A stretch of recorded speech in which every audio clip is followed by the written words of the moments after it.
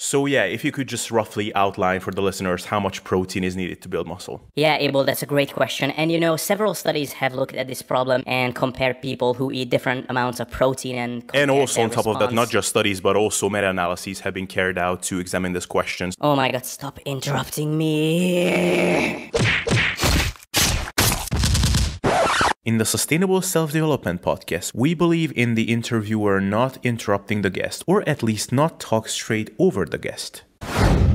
Alright guys, so this is SSD, Sustainable Self-Development, a podcast for people who want to get ahead in fitness and in life without driving themselves crazy. So if you want to look up a year from now and think, damn, I came a long way, but you don't want to burn out in the process as you get there, you came to the right place. We'll get into today's episode in just a second, but just want to let you know that we have an awesome community on Facebook in the form of a group which you can join, where we discuss and debate things, drop ideas, debate over which person to interview for the next podcast, and all that good stuff. So go to Facebook, type in Sustainable Self-Development, or you can just check the show notes here and click the link there, and you'll find the Sustainable Self-Development Facebook group and you can join.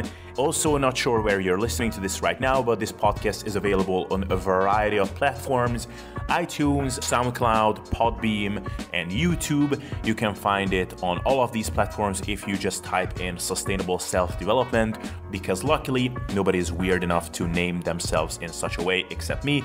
So look me up on these places and follow the show by subscribing so that you don't miss future episodes. And with that, let's get into the show.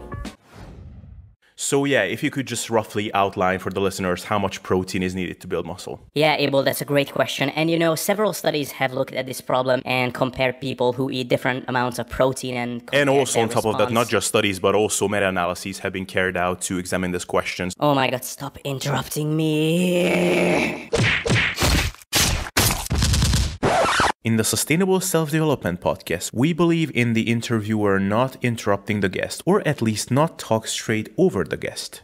Alright guys, in this episode, I want to address the story of my rapid fat loss that has taken place about 9 months ago at this point, because this was a time period in my life which I often refer back to as that being kind of a big turning point for me. And I want to tell you this story because if you listened to past episodes of mine, you'll hear me very often emphasizing the importance of normalizing one's mindset and relationship with nutrition and training, and having a healthy, non-obsessive behavior relative to their own baseline, of course. And that at certain times, fat loss and attempting rapid fat loss especially is not the best idea if your goal is that to normalize your relationship with your nutrition and training journey on the whole.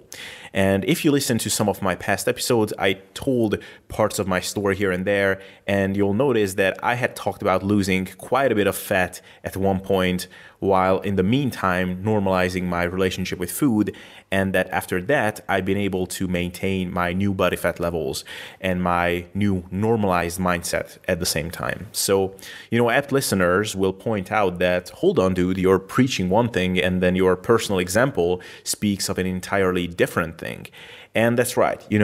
When someone comes to me and asks me, man, I've been yo-yo dieting or perma-cutting for a while, I binge purged and went up and down on the 10 to 15% body fat percentage scale like 4 times in this past couple of months, and then now I'm 16, 17 or 20% body fat, and I'm really unhappy with my state and want to cut, but I'm not sure if that's the best idea. What do I do?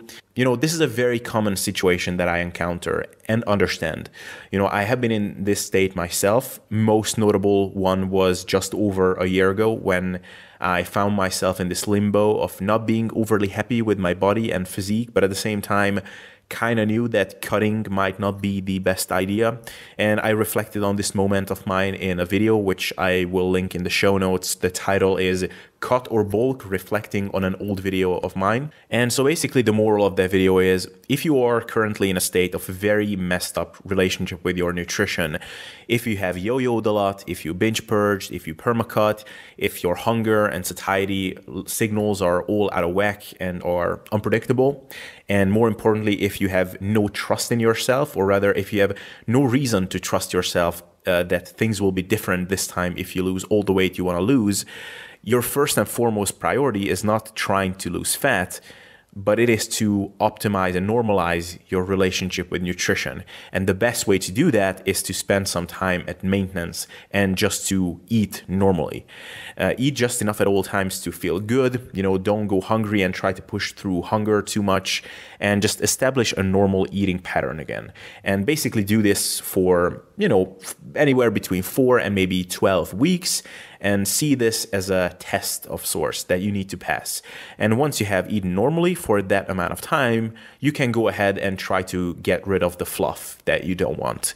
And that's not what I did. In my case, something drastic happened that overnight changed my psychology, and that triggered a chain of events. And, over the course of maybe 2 months, so many things happened to me that I just found myself in this storm of, excitement and stress and pain and happiness. And in the midst of all of that, I did in fact go through a rapid fat loss phase. I lost a lot of fat.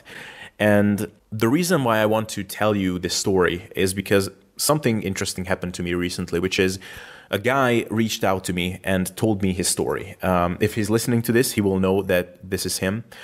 So he told me his story, which was the very common situation that I just outlined, which is he had a lot of yo-yoing in the past, had some binge purge periods, and now he was in this limbo of I'm too fat to my liking, but I am also burnt out on dieting as hell, and doing a cut will probably just fuel my fucked up relationship with food. And so I initially told him my standard advice that, dude, don't try to lose fat right now. Eat that maintenance for a while. And after that, go ahead with your cut if you want. So he thanked me and said that he would go ahead with my advice. And then he returned to me a few weeks later saying that I did what you said, and I feel like my relationship is quite a bit more normal with food. And in fact, I also met a girl that I like, but my confidence is a little bit low because I'm not very happy with my body. I'm about 20% body fat. So I thought of getting rid of like 15 pounds. And then he told me that he heard my episode in which I talked about how I lost a lot of weight in a short-term period, and how I normalized my relationship with food in the meantime, which again goes against my kind of standard message. And so he asked me how much fat I lost and how fast. And so I told him I went from maybe 16% body fat to maybe 9 or 10% body fat in about a month, maybe a bit less, and that I would not recommend that fast of a pace to anyone. And then he asked me, I just want to know what you did. If you don't mind, tell me. Not because I want to copy what you did, but I want to know what's realistic. It was kind of funny. It actually reminded me of when I was in college, and I wrote sometimes to some classmates of mine saying that, hey, could you send me your assignment? I don't want to copy it. I just want to compare it with mine. But anyway, so I told him, well, what's realistic. You want to lose like 15 pounds. You can lose that in 15 weeks with a slower cut, in 10 weeks with a faster cut, or in 5 weeks if you want to crash diet. It all comes down to creating a calorie deficit. As for what I did, it's all in there in the intuitive eating episode. There I outlined how to create the biggest deficit possible without tracking calories. But basically, I just ate foods that satiated me the most, and I ate very mindfully. And then it hit me that even though this guy was very bright and he clearly had a lot of above average self-awareness, it kind of became clear that he was in a way looking for some kind of a magical recipe that would allow him to go through a rapid fat loss phase while not having a healthy relationship with nutrition and quote unquote get away with it. And, I'm not trying to pick on this guy whatsoever, because it's completely understandable that he is interested in ways to make a rapid fat loss phase work. I mean, rapid fat loss is always appealing. I mean, having more fat on our bodies than what is aesthetically pleasing for us is not too desirable. And if we do want to lose fat, doing it slowly and steadily, where we are just eating a little bit less than what we would want for a long period of time, is also not too desirable. On the other hand, losing a lot of fat fast, I mean, everything is appealing about that shit.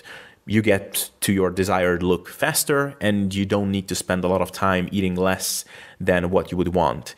The only thing that's not appealing about it is the higher hunger that you need to put up with temporarily, but it's a short-term period, so otherwise it's game on pretty much.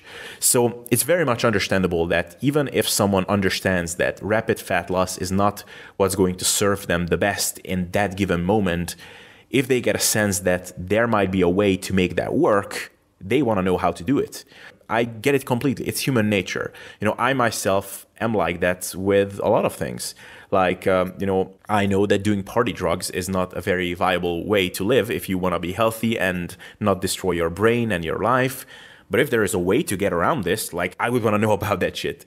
So I guess this guy heard my story, that I was just like him, having messed up food habits and a history of yo-yoing and permacutting, and still managed to succeed with a rapid fat loss phase and not bounce back. So fuck, dude, like, give me a recipe. That was probably his thought process. And, once again, I completely understand. And I realized in that moment that it was perhaps irresponsible of me to share my story without sufficient context and just say that, yo guys, I had a terribly unhealthy nutritional behavior, but I stopped tracking my macros and I got ripped within a month and now all is good. Now, it's not exactly what I said. In fact, I did mention that around that time, I did have something kind of life-changing happening to me, and that I met someone who showed me after a long time what it's like to be alive. And that co-occurred with the start of my intuitive eating journey.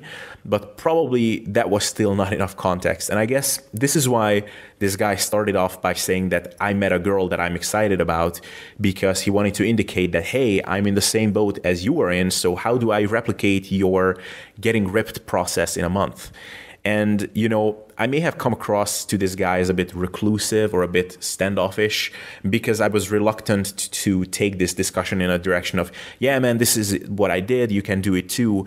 Because what I did had so much context behind it that it would have taken me ages to let him know everything. And so this is what I want to use this episode for. Hopefully it won't take me an hour, but basically I want to tell you everything that stand behind that transformation that I experienced at the time. And, if this episode will be just a long, rambling bullshit for everybody else, except for this guy who hears this, that's also fine, But I'm pretty sure that at least a couple of people amongst you can resonate with this story. So, first of all, let's outline my situation at the time before my fat loss phase in a few minutes.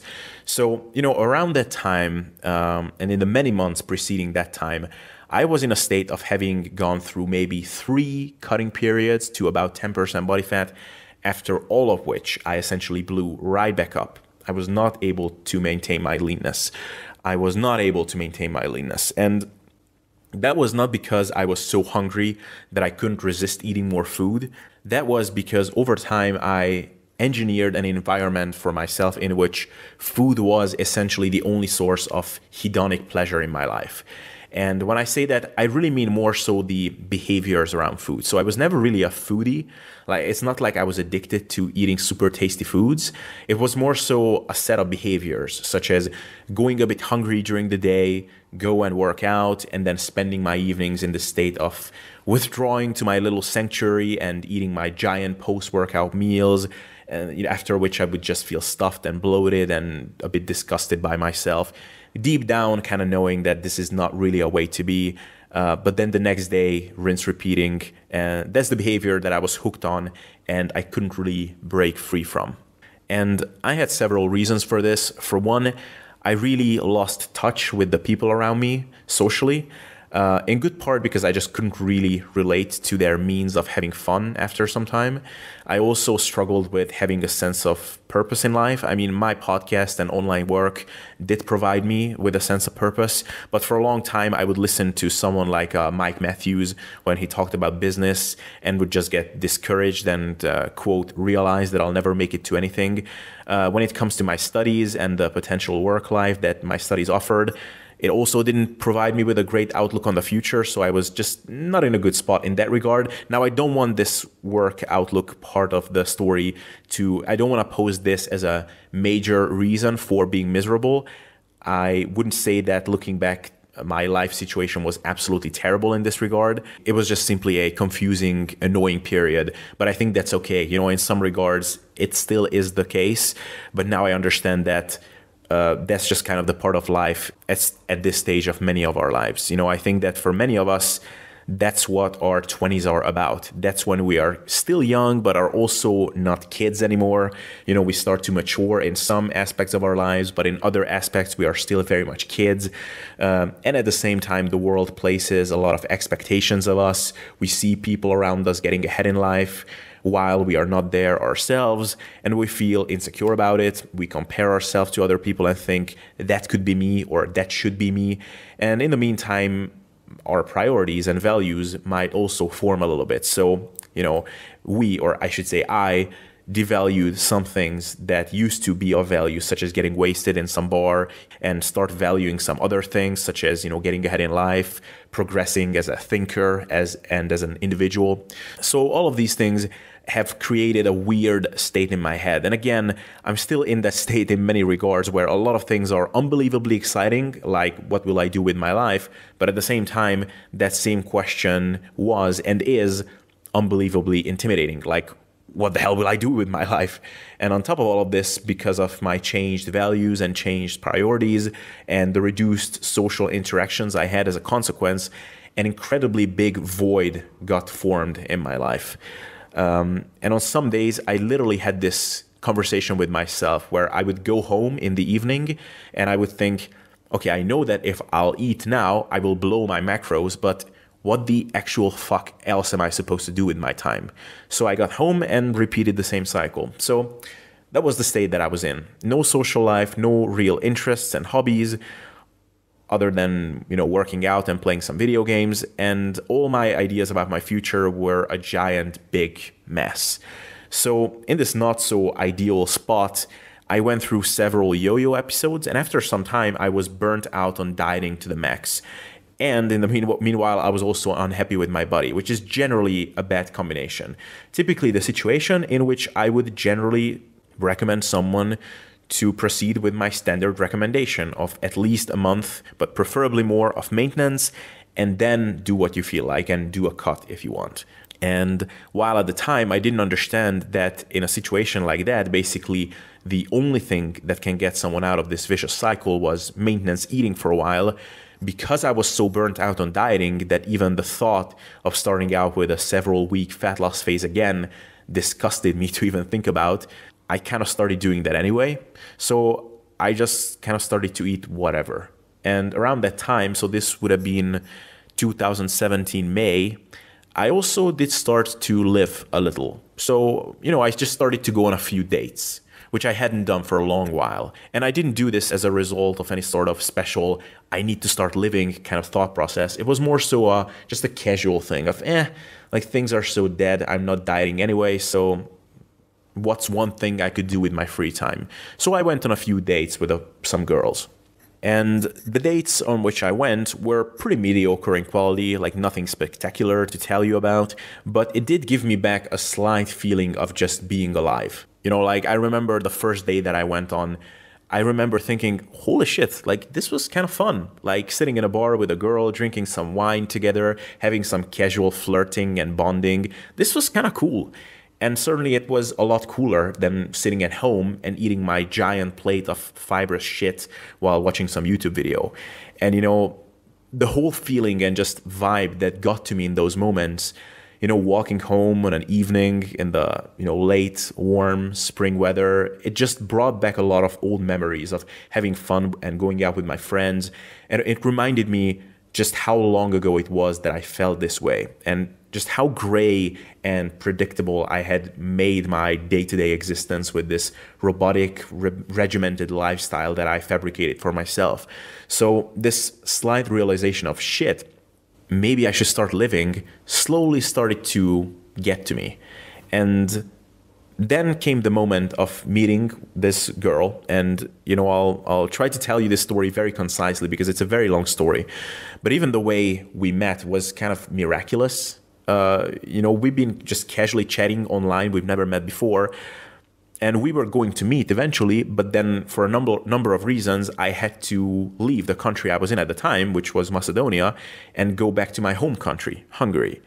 And again, long story why, but it looked like I won't be able to go back to Macedonia ever again, or for a long time, mainly because of visa issues. So when I found out about all of this, I just stopped messaging her because, like, what's the point? We were gonna meet at most like one time. So I was just preparing to leave. I had already packed my bags. But then, the day before I would have left Macedonia, completely randomly, almost miraculously, because of, like, through the intervention of a mutual friend of ours that we didn't even know was a mutual friend of ours, that person kind of set us up for a date. So we ended up meeting on that day, so the day before I would have left Macedonia. And so I met her, and in general, I don't believe in these things when people say, that moment changed my life, because our lives don't fucking change in one moment. Lives change because of repeated actions over years. And of course, I can't say that it changed my life, but I can tell you that because of that day, almost exactly 9 months ago on May 30, I am today a different person with a different outlook on things. And if on that day I don't meet her, then so many things would have been different that I can't even fathom. And why is that so? Well, for one, forgive me for being too intimate here, but it was as close as it gets to, love at first sight. But secondly, all of the slight feelings that started to accumulate in me over the course of the previous month of, holy shit, feeling alive is kind of good, maybe I should start living more. On that day when I met her, all of those feelings hit me in the face so strongly. I'm sure you had these moments in your life when something significant happened to you, and when you think back on the day and the surrounding hours, you can even recall smells, the music that played in the radio, or some seemingly random, irrelevant details. It is like that for me. I just remember so vividly, for example, standing in this outdoor club that we were hanging out at and seeing the crowd of people around us and hearing the music, seeing the people in our group, engaging with me in interest and feeling like they are interested in my company, while in the meanwhile, obviously realizing that something will emerge with this girl that I'm very much attracted to, and just getting that feeling once again that there is value and joy that comes from bonding with people and saying yes to random opportunities. And, that feeling just got to me so hard in that moment that still, when I think back to it, I just get shivers. So had an awesome day, had an awesome night, really a time to remember. And then the next day, after all of these beautiful things that have happened, I woke up realizing that I have X amount of hours until my flight is coming. I will have to travel back to Hungary, and I will never see this girl again. I will never have fun with these people again. And what's worse, I will probably go back to my old hermit-like life, where I hit the gym and I eat my little meals and sometimes go out with people, but probably not much because my friends lived kind of far away from me in Hungary, and it takes a lot of time to get to the city center, and those nights aren't as much fun anyway. And Macedonia was so awesome, and this girl, and fuck! In that moment, it hit me that I was so close to having the best summer of my life. And finally, I met someone that I was truly excited about, and within a few hours, this was all taken away from me. And so I got on the plane and left. And, the pain that I felt on the plane and while waiting for that plane was so intense that, once again, I just haven't felt anything like that for a long while. And that pain got to me stronger and stronger as the day went on. So, I got on the plane by 10 a.m. and by the time I got home and threw off my bags and sat on my bedside was around maybe 2 or 3 p.m. or so. And the only thing that was on my mind was, what the fuck have I done? Like, why did I do this? I could have stayed there.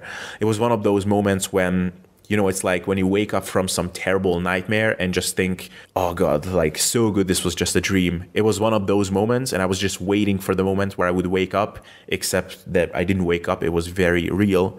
So I was just sad and crushed beyond explanation, really. And, anytime you go through some temporary emotional trauma, usually the way it goes is that a part of you is thinking about how things will be from now on and how you will quote unquote survive this. And another part of you is thinking about whether there is really no hope anymore. And that's how I was too. And so I started Googling around, looking for ways in which I could still go back somehow. And it did look like there might be a way.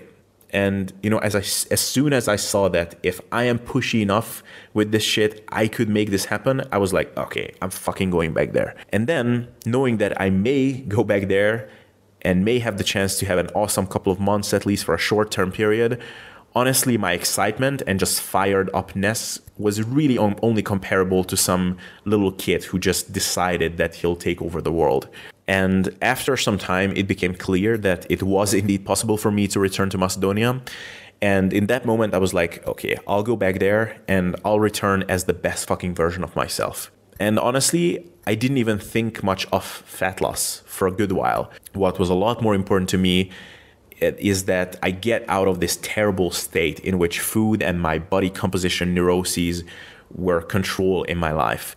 And the way in which I decided to achieve this is first and foremost by quitting tracking my food altogether. I was like, I don't want to know that I have X amount of calories left or that another spoonful means this many extra calories.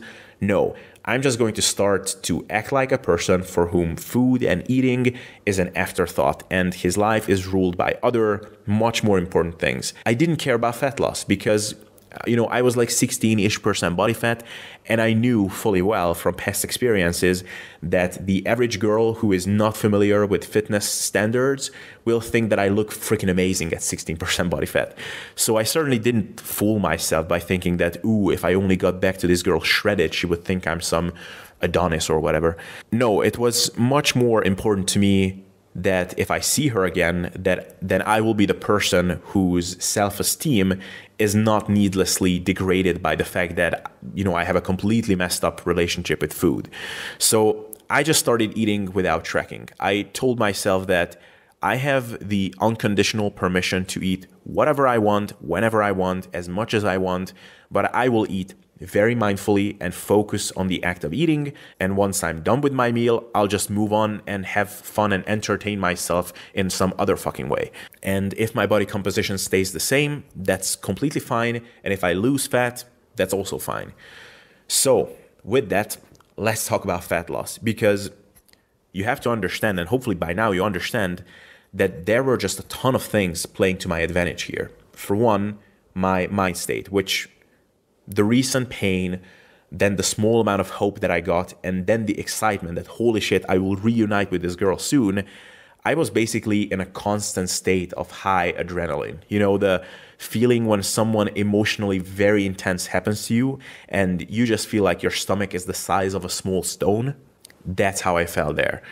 Secondly, even though I knew that focusing on your food and eating without distraction can be very powerful, it still kind of stunned me how good I felt after eating, relatively speaking, very little amounts of food.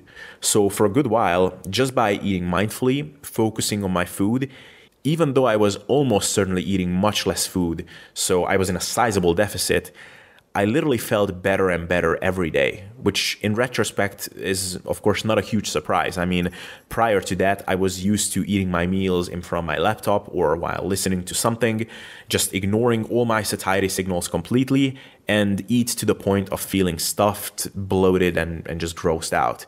Now, I stopped each meal when I felt really freaking good and before I would have gotten stuffed. And I think this, in a way, was, for lack of a better term, a huge shock to my brain. Like, holy shit, we are actually perceiving all these satiety signals because we are no longer being distracted by some podcast or video. Like, oh my God, okay, we are full, thank you very much, it's enough. So in the initial 2 weeks, I was getting by on, relatively speaking, very, very little food. But I literally felt better and better throughout the whole process. I mean, I was not food focused, nor was I hungry, really. Now, an important distinction here to make: had I been in my old ways of not having any purpose and nothing really that would have excited me, this experience would have been very, very different. So yeah, after 2 weeks, I was probably down by 3% body fat, maybe 4. So probably I was down to at maybe 12% body fat from 15 or even 16 within 2 weeks, which, I mean, technically that's a crash diet. And I don't recommend people at 15% body fat to freaking crash diet, especially not when they just had a history of yo-yoing, permacutting, etc. But this is what you need to understand here. Because of this unique mind state I was in, it didn't feel like a crash diet for me. In fact, it didn't even feel like a diet at all. It felt like a re-normalizing process, if you will. And the only time it crossed my mind that, whoa, man, we're getting pretty lean here. Let's make a final push and let's get even leaner and a bit shredded. That was around the time when I was maybe 11, 12% body fat. So yeah, at that point, I got a little bit greedy. But before that, not at all. But once again, I can't possibly hammer this point home anymore, that even as recently as maybe a month prior to that, this would have been an absolute terrible idea. So I met this girl on May 30. If you just took me, same person, at May 29, so one day prior to that, it would have been an absolute disaster of an idea to try to attempt a fat loss phase. Like, that person right there should have done a 2 months maintenance phase and maybe then a cut, because he had no trust in himself that he could maintain his fat loss results, whatever they would have been. Frankly, he probably didn't even have the mental agility at the time to even start out with the fat loss phase. And, he would have needed a period of just normalcy, because you can't just flip your entire mindset over with a click of a switch overnight, unless something happens that does it for you. And to me, this did it. So by the time this fat loss phase was over, was basically when I reunited with this girl, and everything was what I hoped that it would be. I had an awesome summer. We started dating with her, and I maintained my fat loss results effortlessly, because through that entire summer, I was in this aroused, hyped up state. And the thing is, over time, this of course tapered off. So, by maybe October or so, things kind of settled down. I was not partying as much. The craze of the summer period kind of went away. And I did find myself settling back to a relatively predictable routine. And, I did start having days again when I would just start living my life kind of robotically. And I would just wake up, go to the office, hit the gym, go home. And, that was the pattern in which, the last time I was having that kind of a lifestyle was when I had all my problems. And then I got a little bit of a reality check that, okay, dude, you had the fun of your life, you fell in love, you partied a lot, but you were walking on clouds, and that allowed you to be on track nutritionally too. But now what?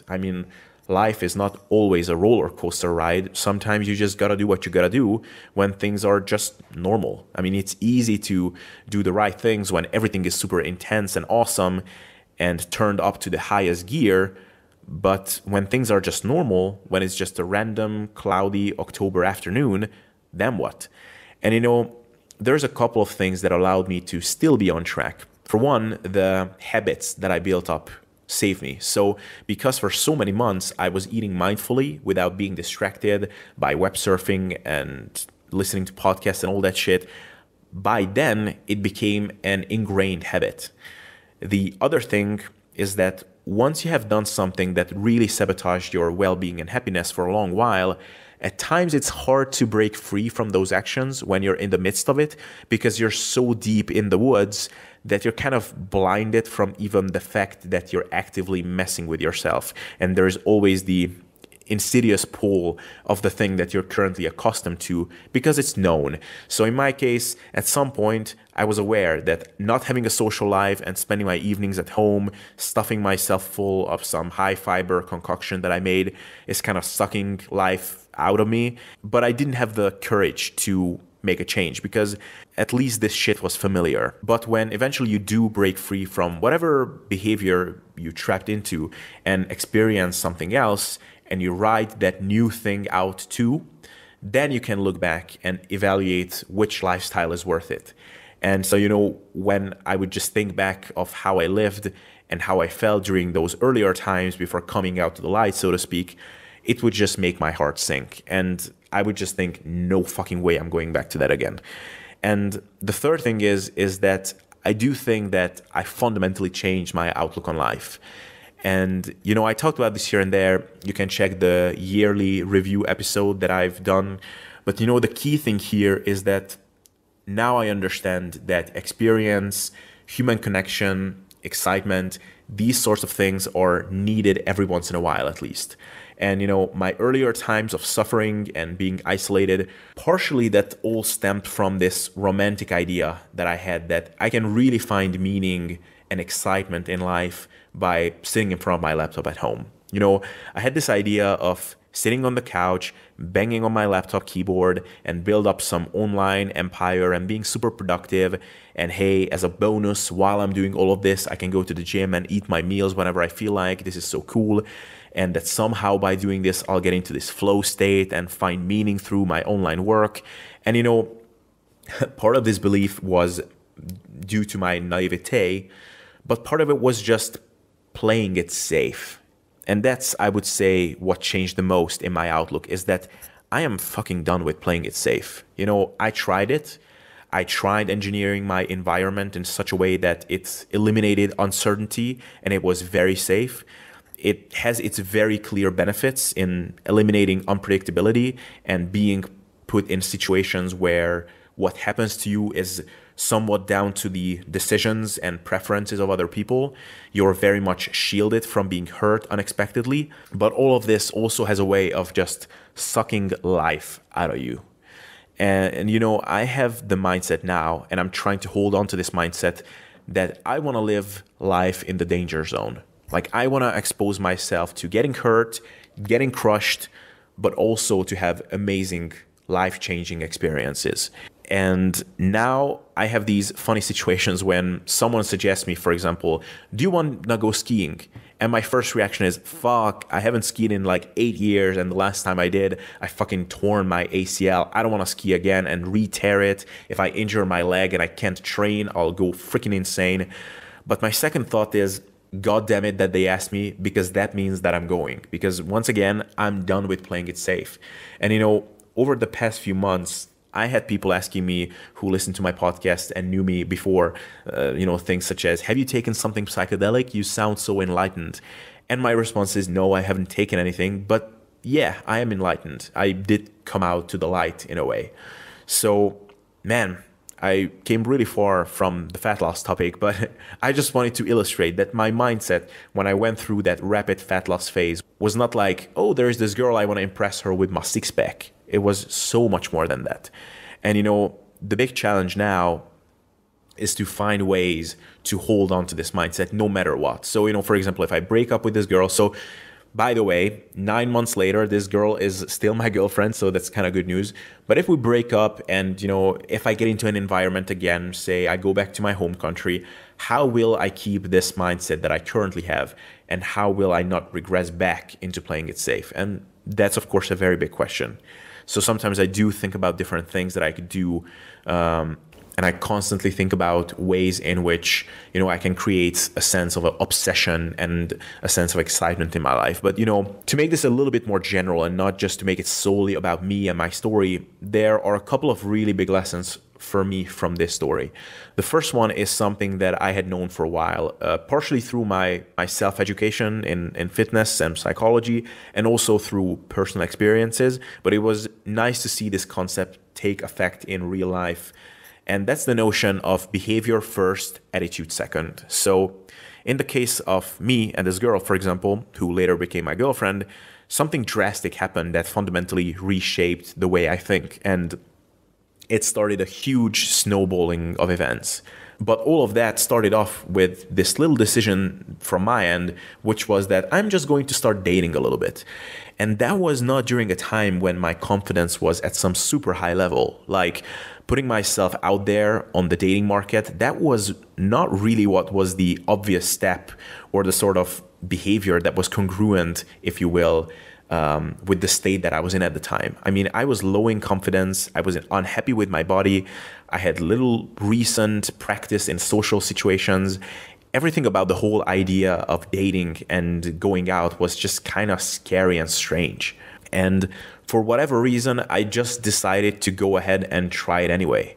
And once I've made that first step, and I let the subsequent events to take effect on me a little, then almost as a consequence, my attitude started to change too. And a few months down the line, I very much felt like a person who had a completely different internal environment in his head, where I felt much more confident, outgoing, had a lot more belief in myself, but it all started out with me taking action first. And this goes very much against how a lot of us tend to envision how this process plays out, which is that you have this long period of contemplation, you reconsider things, you make a few realizations, you fix your self-esteem, and once you're ready, you go out and take action, which I'm not saying that that doesn't work, but now that I think about it, I can think back to so many times when I decided to do something even though I didn't feel like it, and my mood and attitude changed as a consequence.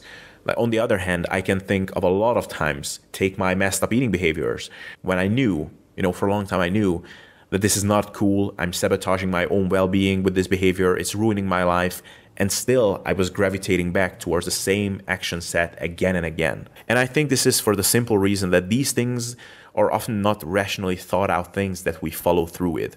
When we have a bad habit or when we are reluctant to take something on that we feel would benefit us, but we are too scared to get started with it, it's not like a lack of good understanding is what's preventing us from doing the right thing. These things simply often have a strong habitual component. Often they have a strong emotional compulsion component. So contemplating over it is often just not a viable way to get around these things. Another lesson from this, and again, this is something that I had known for a while, but it was nice to see it being reinforced in practice, is that nutrition, for the most part, is about things that you don't do. It's not about the things that you actively pursue. And this is what makes this whole game especially tricky. I think that with other pursuits in life, basically the more you do of certain things, the better your results. Like with work, for example. Generally speaking, the more time you spend thinking about your business, or simply the more work you put into the whole process, basically the better your results are going to be. With nutrition, it's a different ballgame because the biggest component of nailing down your nutrition is to refrain from doing certain things. And in a game like this, you can't win effectively if you spend the majority of your time thinking about it and being preoccupied with it. It's kind of like sleeping, which I can tell you a lot about. When you're laying in bed, waiting to fall asleep and thinking, okay, am I falling asleep? Am I falling asleep? You're never fucking gonna fall asleep. If you, however, let your thoughts to wander, start thinking about other random stuff, now you can actually succeed in this mini game called falling asleep. So while I think, yes, establishing good habits with food, using some smart strategies, such as some of those that I talked about in a lot of my episodes, that's probably the biggest component of succeeding in nutrition. But probably another huge part of all of this is just finding excitement in life in general. Finding things that fire you up, that make you want to wake up in the morning, and that at times can cause some sleepless nights. I guess I could close off with some hugely motivational segment here, but that would just feel kind of off. So I'll go practical instead. That's basically the story of me going from 16-ish% body fat to 9-ish in a month. And are there situations in which a rapid fat loss phase is viable, even though everything in life would indicate that that's a terrible idea? Yes. If something drastically intense flips your entire life on its head, then it may be appropriate. And when that happens, you'll know it. And if you have to ask yourself whether you're in that boat, chances are that it's not appropriate. When I did my rapid cut, I didn't have to ask myself. I knew that there was absolutely zero chance that I would regress into anything in that context. If you were not in the situation I was in at the time, odds are that you're better off sticking to my general recommendation, which is renormalize and then fix up. And with that, my question to you today is, what is your number one obsession in life that could make you forget about all of your bad habits? Alright guys, I hope you enjoyed this episode. If you did, please leave a comment and subscribe if you watch this on YouTube. If you listen to this on iTunes, please leave a rating to help this stuff grow. SoundCloud and Podbeam, you can just follow me to be notified on future episodes. And to be a contributing member of this podcast, join the Sustainable Self-Development Facebook group where you can drop ideas about future podcasts. I very often ask my listeners for tips and advice on who to get on next. So if you're interested in getting into discussions like that, be sure to join the Facebook group. And if you don't want to go through the searching process, just click one of those links in the show notes/video description. It is all there. All right, thanks for hanging around up until now, and see you next time.